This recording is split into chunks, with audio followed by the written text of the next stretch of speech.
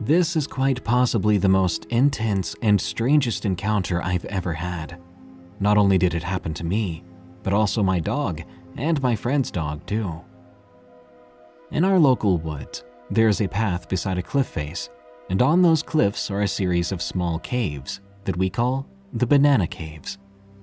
I was never sure why they were called that, but if I had to guess, it's because they were made of limestone and had a slight yellow tint to them. Maybe it was the shape of the caves, but that's not really important. The path we walked was frequently walked by many people. Locals, dog walkers like us, bird watchers, you name it. It's not exactly a quiet path, which is why this was as shocking as it was. My dog and my friend's dog are great, and they're amazing off their leashes. They just go and do what they need to do and don't bother anyone or any other dogs. Of course, dogs will be dogs. Mine being a bit of an adventurer, it began climbing the bank that day toward the cliff face and near the caves. I tried to call him back down more than once. At one point, I called him again, but something had caught his eye. His head went real low to the ground, and his ears went straight back. I thought this was strange, because if it was a rabbit or a squirrel, he would have just chased it. But no, he stood as still as a statue. I shouted louder this time for him to come back down the path. Then there was a huge commotion. He went into fight mode. He backed up while barking and snapping at whatever the heck it was. I began to climb the bank myself in a panic, making sure it wasn't a badger or worse. My dog charged forward, and that was it. He yelped and barked, and it was awful.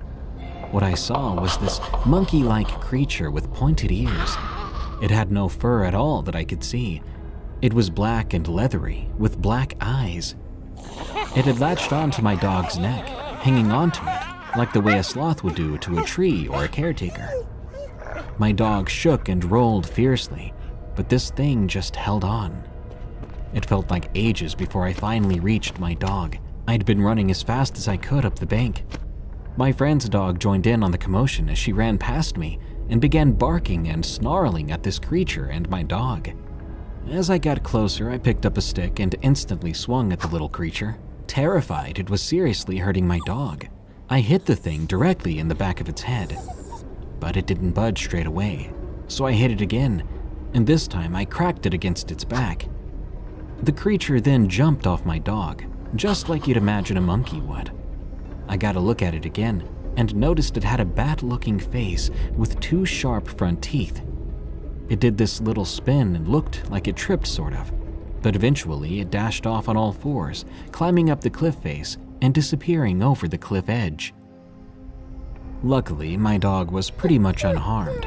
He had a slight cut above his eye, a cut on his nose, and a cut on his chest that looked worse than what it was.